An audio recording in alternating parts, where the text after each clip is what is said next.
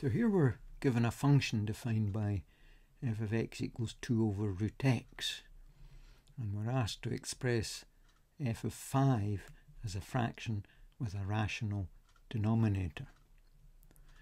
So f of x defined to be 2 divided by whatever the square root of x is. So if we replace x by 5, we'll get 2 divided by the square root of 5.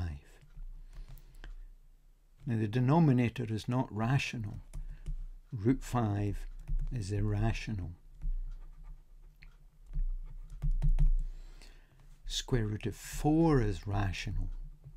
It turns out to be a nice chunky whole number 2. That's rational.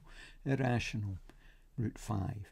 So the trick here is to multiply top and bottom of the fraction by root 5.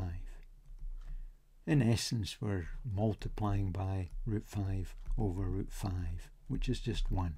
If you multiply by the number 1, you're not changing a fraction. So that's the trick.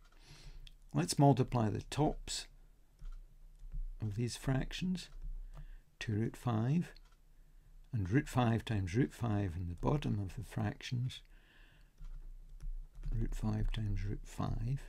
Now the reason we're doing this is because root 5 times root 5 is 5. That's the definition of what the square root of 5 is. The square root of 5 is a number. When you multiply by itself, you get back to 5.